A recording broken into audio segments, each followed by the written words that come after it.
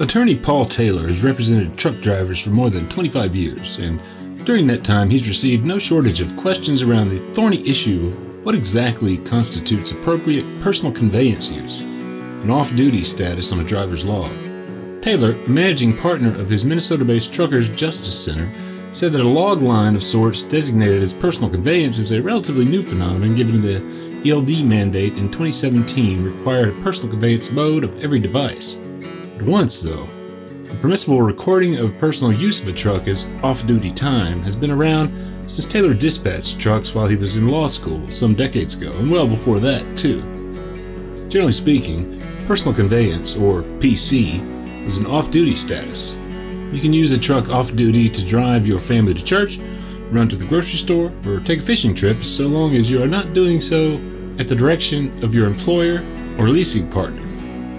Determining compliance can be a little more fuzzy than all that, though, especially when driving to and from shippers or receivers or the carrier's terminal. In this video, part of our trucking law series, we'll answer some common questions Attorney Paul Taylor gets. As noted, at its most basic, PC is the personal use of a truck while off-duty. For logging purposes, you remain on the off-duty line in your logbook or in your ELD. You're off-duty, furthermore, only if you are not responsible for performing work for the motor carrier, or for your own business and freight partners if you're an owner-operator with motor carrier authority.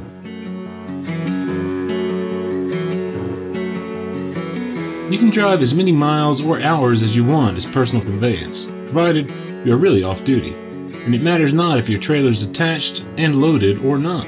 FMCSA has recently clarified. If a carrier is asking you to record time spent transporting a load from Bangor, Maine to Long Beach, California as personal conveyance, though, you would be falsifying your log if you accede to their demands. Transporting a load at the direction of a carrier obviously is driving time, as defined by the hours of service regulations.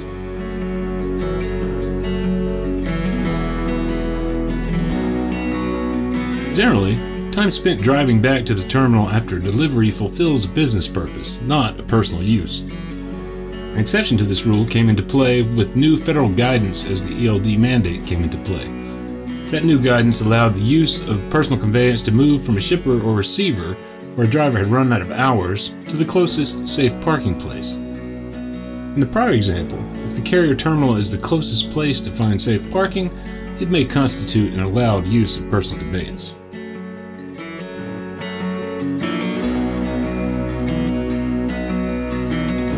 If you're traveling in the direction of a load, again, this is for a business purpose and can't be logged off-duty as personal conveyance.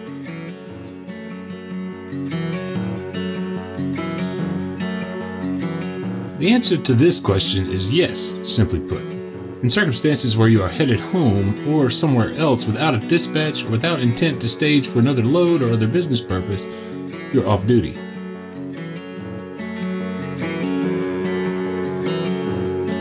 The coercing party is violating the coercion rule, 49 Code of Federal Regulations, Section 390.6, and could be subject to 5 to 7 years in prison for the felony of intentional falsification of a log. Likewise, if you falsify your log in this way, you face a possible felony charge yourself for not resisting the coercion.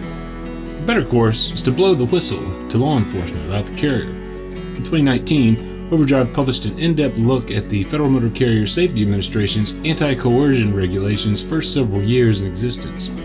That report included a detailed guide to reporting suspected coercion violations to law enforcement, and plenty of first-hand insight on how those cases play out. Find it via the link shown, or search "Cracks in the System" at overdriveonline.com.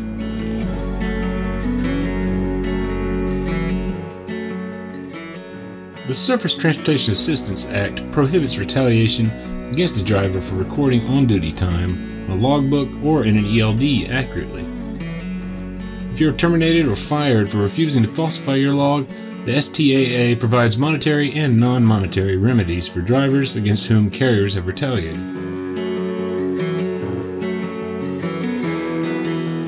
Motor carriers may, but are not required to, authorize drivers to use a truck while off-duty for personal conveyance. Some carriers may adopt a company policy with a mileage or time limitation for PC use, though such limits are not required. FMCSA nonetheless recommends that carriers have a policy in place on what they allow regarding personal conveyance. If you have further questions or feel your employer hasn't respected the rules with regard to PC, you can contact attorney Paul Taylor at 855-943-3518 or at his truckersjusticecenter.com website. Find more on this subject by searching personal conveyance at overdriveonline.com.